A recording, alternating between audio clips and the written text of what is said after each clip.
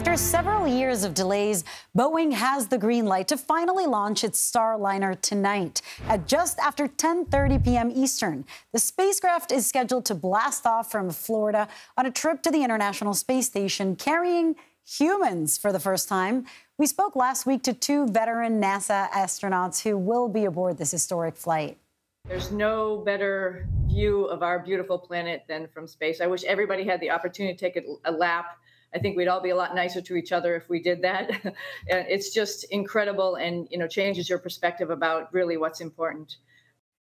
CBS News senior national correspondent Mark Strassmann is at the Kennedy Space Center. Mark, this is a very exciting time for everyone, especially for those astronauts who get to go on this flight. It's finally happening, though it's happening after a series of difficulties. What are the issues related to that delay of 7 years?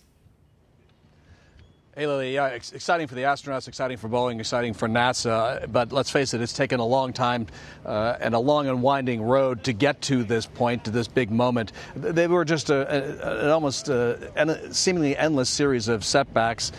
They had severe software issues. They had parachute issues. They had jammed valves. They had nearly a mile of tape that snaked inside the capsule that they suddenly worried was potentially flammable. All of that came one delay after another, and in all, nearly 7 years of delays, cost overruns of more than $1 billion. So if tonight goes well, a lot of hardworking folks have really earned that moment, but it's been very frustrating at the same time for everybody involved. It's impossible to talk about Boeing, think about Boeing, and ignore all of the issues that have arisen from their airplanes, not spacecraft. So how confident is NASA about this flight? Does it believe that Boeing now has all of those issues under control? And, is this part of the conversation? It's definitely part of the conversation. I've talked to the astronauts on this flight. They're confident. I've talked to Boeing.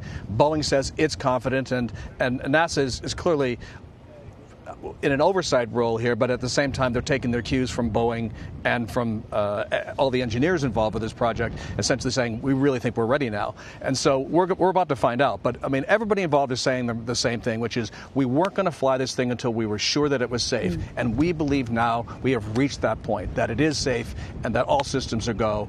And as long as the weather holds, and we have about a 95% go for launch in the weather department, as long as the weather continues to stay true, we should be good for launch tonight.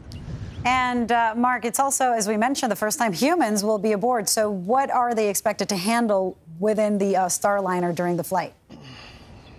Well, Starliner, Boeing's capsule, is an autonomous vehicle. That is, it mostly flies itself with the help, obviously, of computers. But there is some manual options.